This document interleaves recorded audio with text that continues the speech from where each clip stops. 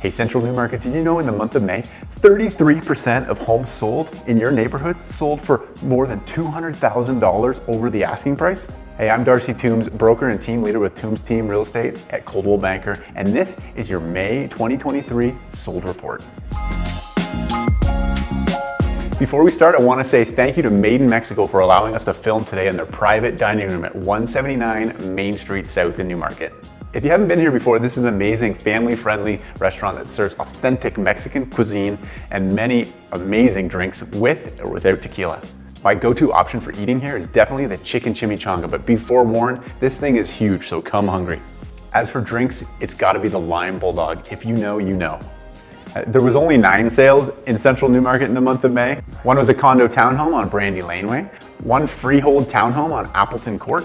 There's 2 condo apartments, one at 260 Davis Drive and one at 40 William Rowe Boulevard. And there was 4 detached homes, ranging in price from $820,000 for a small century home to $1,130,000 for a cute 3-bedroom bungalow on Queen Street. And one was actually a commercial building on Main Street, but it was listed as a residential property. So because it was grouped in with them, I'm going to include it in this report. Now, 5 of those 9 sales were sold at or above the asking price, and then 3 of those 5 sold for more than $200,000 more than asking. The bungalow on Queen sold for $230,000 more. A raised bungalow in Quaker Hill on Cloverdale Court sold for $223,000 more.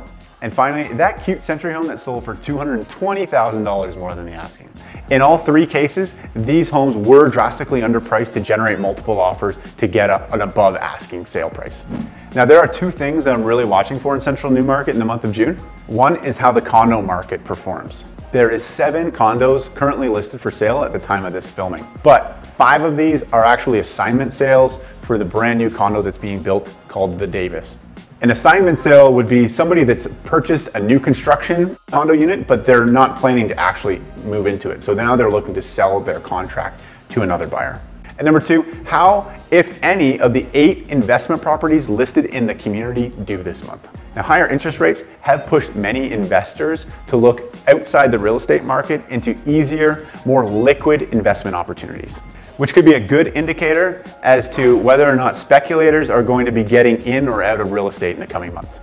I am expecting to see inventory start to grow as we inch into the summer months, and the Bank of Canada interest rate announcement on June 7th is certainly going to have a negative effect on the purchasing power of buyers. However, the slow growth in inventory will likely only cause a slight decrease in average prices. But the fact remains that inventory is far too low for there to be a significant change in property values. But by the way, at the end of the month of May, active listings were still at a record low for the month of May. If you have any questions or comments about anything you've heard today, reach out to us. We'd love to hear from you. And if you're a homeowner and you'd like to get an idea on how much your home is worth in today's market, reach out to us. We'd love to set up a complimentary home evaluation to give you a realistic idea on how much your home is worth today. Go to toombs.team/value for more information. We'll see you next month.